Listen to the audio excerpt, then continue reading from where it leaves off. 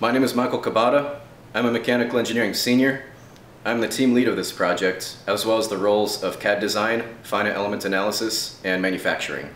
My name is Trevor Knecht. I'm a senior studying mechanical engineering at UCF. I was primarily responsible for purchasing and part acquisition.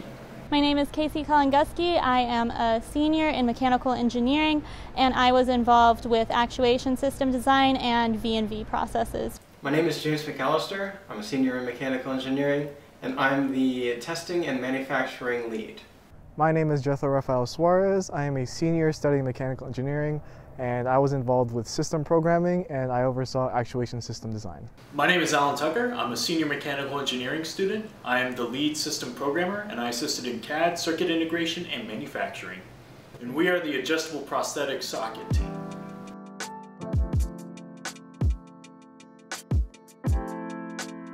The intent of our project was to mitigate a major cause of pain and discomfort for prosthetic users, which is the improper fitting of the hard socket on the user's residual limb. The residual limb changes shape throughout the day as the muscles adjust and volume changes. The solution we devised was the design of a socket which self-adjusts the pressures inside of the socket based on the changes in the patient's residual limb volume. We wanted it to be able to automatically adjust to the patient's anatomy so that there would always be a firm but comfortable interface between the residual limb and the socket. Additionally, we wanted the socket to facilitate good hygiene, durability, compatibility with common prosthetic parts on the market, and show compliance with the related industry and medical standards. Our sponsors for this project were Dr. Powell, Dr. Soto Toro, and the National Institute of Health. Successful implementation of our design would help amputees by preventing the feelings of over-tightening or loosening of their prosthetic socket. This design would improve the amputee's quality of life by preventing the need to self-adjust their prosthetic socket in normal day-to-day activities. Although our actuation system is used for transtibial or below-knee amputees, this actuation system can also be used for upper limb amputees. Completion of this project would help our sponsors, mainly Dr. Powell, as well as the National Institute of Health, in their endeavors to use engineering to aid those in rehabilitation. Although our actuation system and design is not made for the market as of yet, it can serve as the basis for future self-adjusting prosthetic sockets. Project testing ranged from computer simulation to physical testing. The appropriate medical and industry standards were the foundation of our test plan. These standards outlined compression, fatigue, thermal, and freefall tests, and required outcomes of each. We proved compliance through creating finite element analyses of each test scenario with ANSYS software. Once the socket design was theoretically able to withstand these tests to the degree required by the medical and industry standards, we opted to have the socket produced via 3D printing. The electronics were developed by first isolating the different systems we needed to develop across several Arduino microcontrollers, each for dedicated group members to code respective programs for. The physical testing of our products focused on the overall requirement of our project, successful actuation. When the socket was fully constructed, we tested the response for each bladder to the inputs read by the respective pressure sensors. There are three aspects to how our system works. First are the sensors, then the servo motor actuation, and then the pump activation. The sensors are placed between the bladder and the socket wall, such that when the residual limb pushes against the bladder, they'll push against the socket wall. The sensors will record this value in analog inputs and send that to the Arduino. And based on the percentage between 0 and the max analog value of 1023, the Arduino will calculate the voltage between 0 and 5 volts, the 5 volts being the amount of voltage that the Arduino runs through the FSR sensors. For instance, if the analog value input is about 60% of the 1023 max analog input, then the Arduino will calculate the 60% of the voltage between 0 and 5 volts, which is 3 volts. Using the voltage divider equation, we can then find the resistance. Using the calibration curve, we will need to find conductance, which is 1 over the resistance, and we can find the force value from this calibration curve. Then we had to determine a Goldilocks zone of pressure values for each sensor. The bladders, and therefore the sensors, are spaced at 120-degree angles from each other. These locations correspond to the medial flare, patellar tendon, and popliteal regions. The prior research determined comfortable values for each region.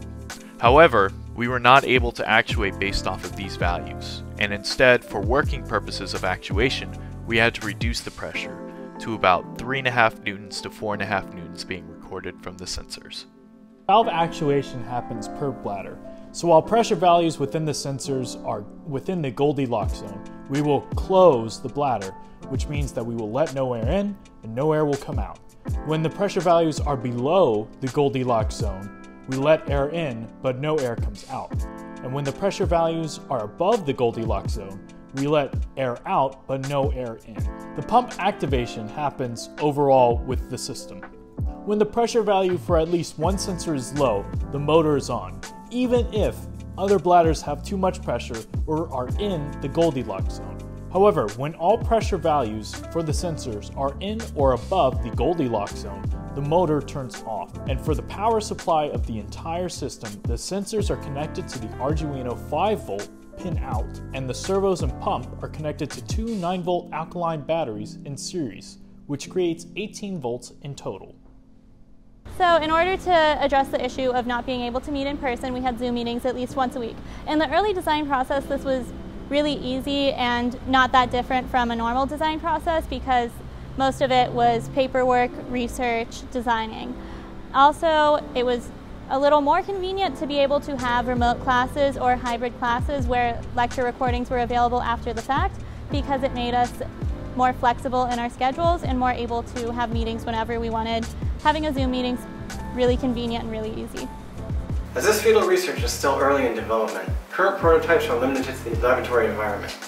This made formulating a design to address the problem incredibly challenging, but also exciting. During the design phase, we had difficulty accurately gauging the compatibility of parts, as well as exactly how suitable each part was for our needs. Part acquisition was also troublesome. For instance, when we went to pick up our socket from the machine shop at UCF, we were informed that we could not leave with the socket because payment never went through, even though all the necessary information was given. This delay in component retrieval resulted in a delay in project status. Our team is very invested in the successful completion of this project. Several of us, myself included, either have a disability or have a close family member with one.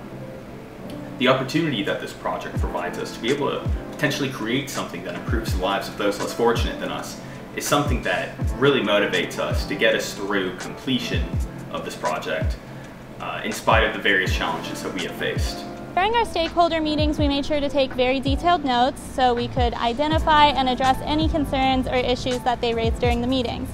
If we had any really large issues come up during meetings, we would hold a brief discussion amongst ourselves shortly after that meeting in order to brainstorm, delegate any tasks, and figure out the best way to go about addressing this issue if our budget would allow it, if our design would allow it. An example of this sort of process was when one of our stakeholders mentioned the issue of overheating within the socket. That's a very prevalent issue for a lot of prosthetic users, and it can lead to either the user rejecting the socket altogether or the user developing many skin issues, including ulcers, that are extremely painful. After we heard about this issue, we made sure to research its prevalence, and look at different technologies that are used to address things like this in the medical field. From there, we found that the easiest and most budget-friendly way of addressing this was by adding perforations to our socket. The biggest lesson that our group learned throughout the project process was that we should never be afraid to ask for help. There were many times when a team member was faced with a task or an assignment that they were not entirely familiar with, and this task or assignment took them between days and maybe even weeks to accomplish. But it's important to remember that resources do exist, whether it's the internet, professors, fellow colleagues, and textbooks. It's all there to help us out. So when the team member finally asked for help, a task or assignment that usually took between days and weeks turns into just a few hours. And the hours that were saved were put into other parts of the project. This lesson can be applied to industry because there are going to be many times when we are faced with a project or an assignment that we are not entirely familiar with. It's important to remember and utilize the resources that exist in order to finish things in a timely manner, as well as still learning for the benefit of ourselves.